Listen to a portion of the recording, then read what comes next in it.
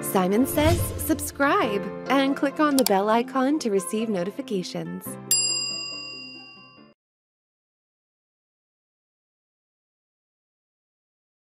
In this section of the course, we're going to shift our focus from pivot tables to pivot charts because these two really do go hand in hand. A lot of the time, once you've created a pivot table to analyze your data, you're going to want to present that data visually using a pivot chart.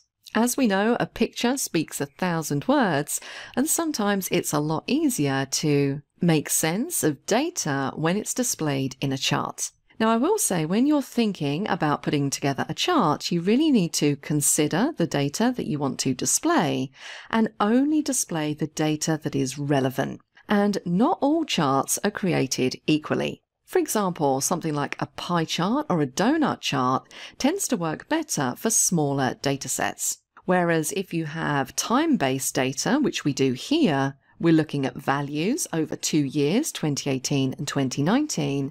These in general are best displayed with something like a line chart. Now, currently, if I want to put the data that I have in this pivot table into a chart, my chart is going to be quite chaotic looking.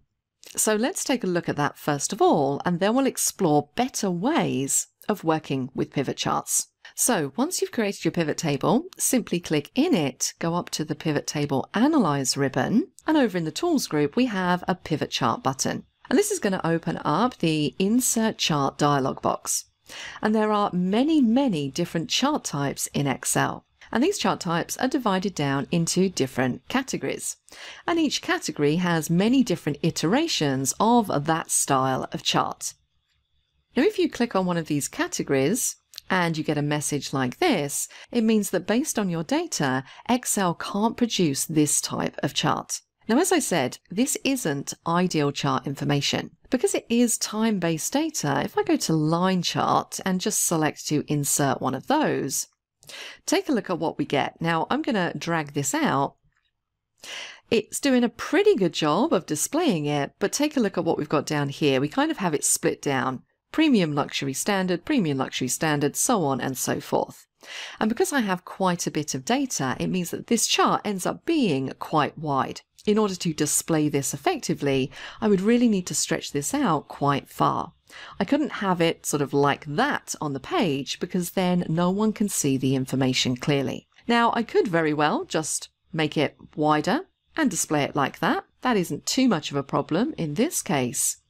But I might want to take a look at the data that I'm choosing to display and refine my data before putting it into a chart. So let's delete out the chart, just pressing delete on my keyboard. Maybe I look at this data and I think to myself, you know what, actually, I'm going to rearrange this a little bit. So maybe I want to present a chart to some key stakeholders, and they're only really interested in seeing the gross sales per country by year. They're not really interested in the breakdown of the products.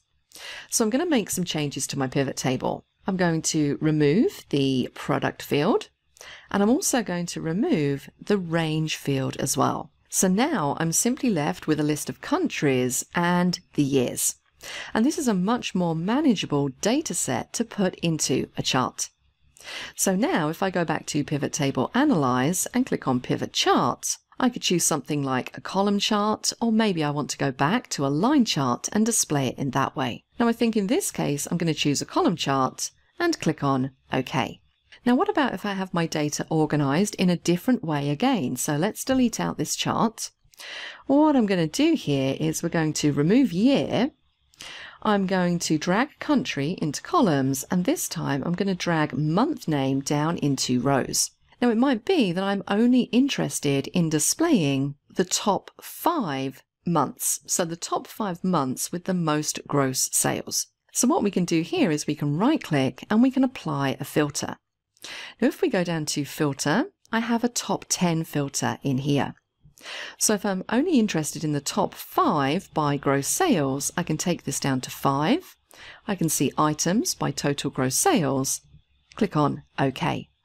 And now I can put this data into a pivot chart.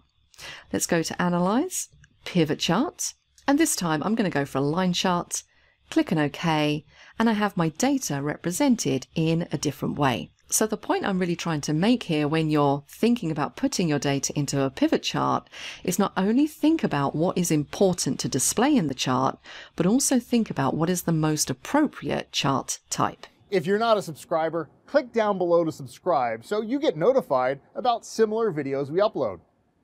To see the full course that this video came from, click over there. And click over there to see more videos from Simon Says It.